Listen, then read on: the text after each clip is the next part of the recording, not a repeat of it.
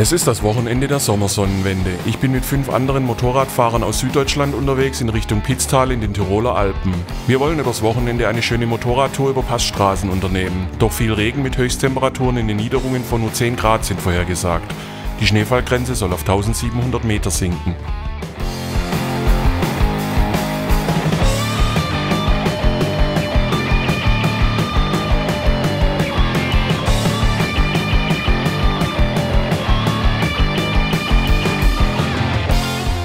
Am Freitagabend durchqueren wir das Allgäu, das Tannheimer Tal und das Lechtal. Über den Hahntenjoch-Pass gelangen wir auf die andere Bergseite nach Inst. Von hier aus geht es ein Stück talaufwärts in das Pisstal, wo unsere Unterkunft liegt.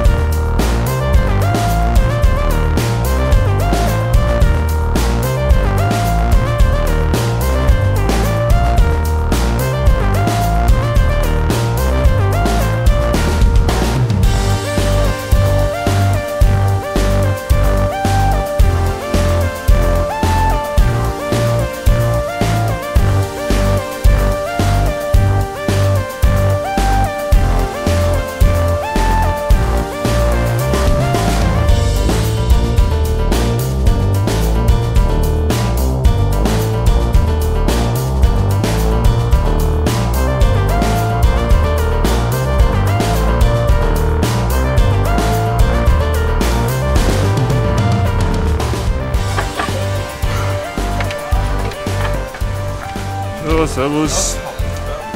Ja, der neue Moral, halb dunkler Grüne Richtung und Hochtemperaturpass. Da macht den großen Kuchen.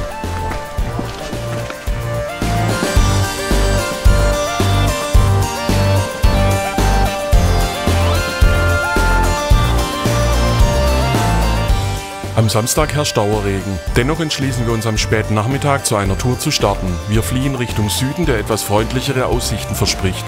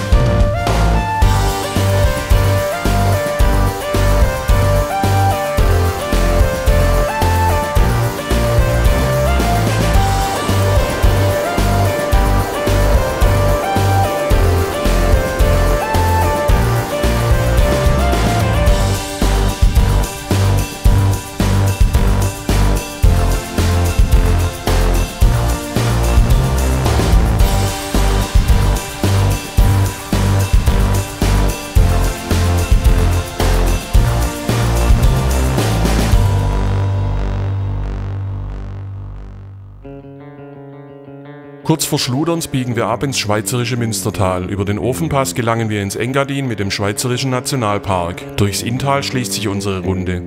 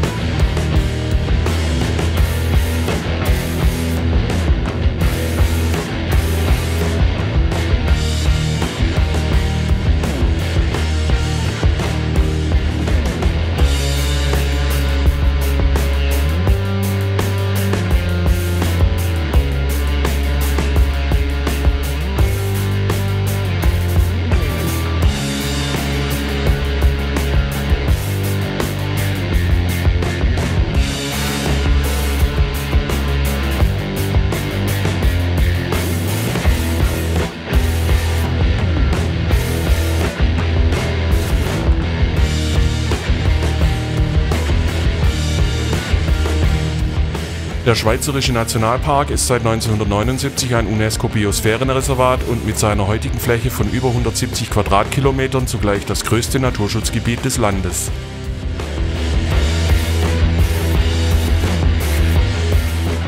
Der Nationalpark umfasst Höhenlagen von 1400 bis über 3000 Meter Höhe. Wir bleiben heute weiter unten, um nicht in den Schnee zu kommen. Unterwegs bleibt es nur bei einzelnen Regen- und Graupelschauern und wir genießen einige trockene Abschnitte. Unsere Wetterflucht ist also geglückt.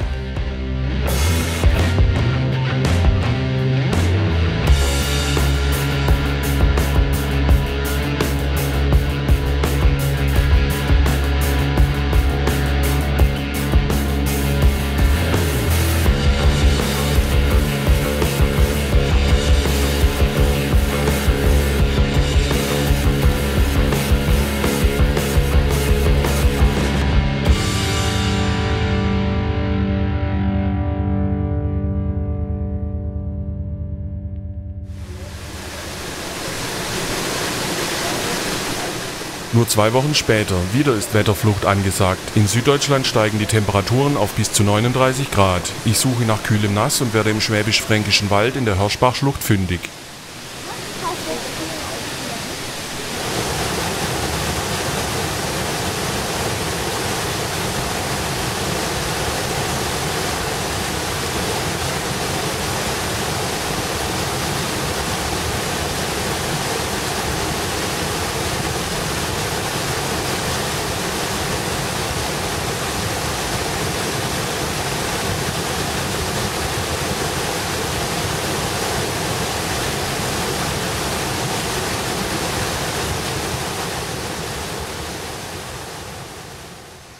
Der Hörschbach ist ein gut 5 Kilometer langer Bach mit 2 Wasserfällen. Er liegt in Baden-Württemberg zwischen Stuttgart und Schwäbisch Hall und mündet in Murrhardt in die Murr.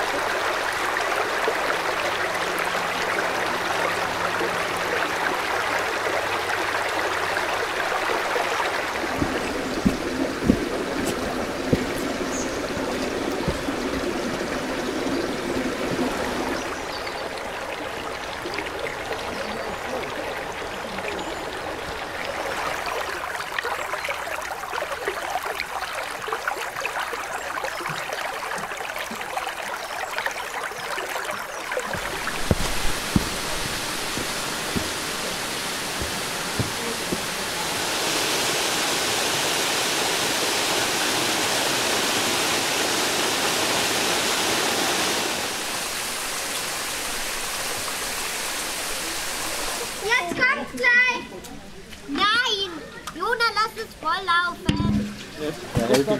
Am hinteren Wasserfall befindet sich ein kleines Stauwehr, das von Wasserfallbesuchern geöffnet werden kann. An trüben Herbsttagen, wenn wenig Ausflügler unterwegs sind und so das Staubecken eine Chance hat, randvoll zu laufen, führt das Öffnen des Wehrs zu einem imposanten Wasserfall. Heute bleibt dieser Effekt eher gering.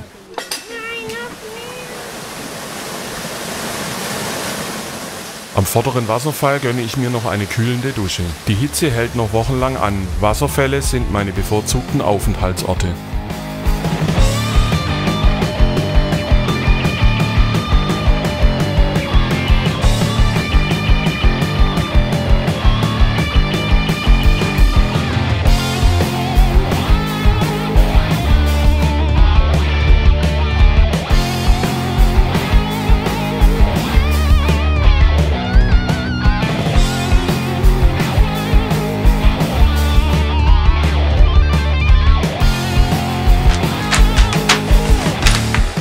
Nun wird es Zeit für die Planung der nächsten großen Reise im Spätsommer.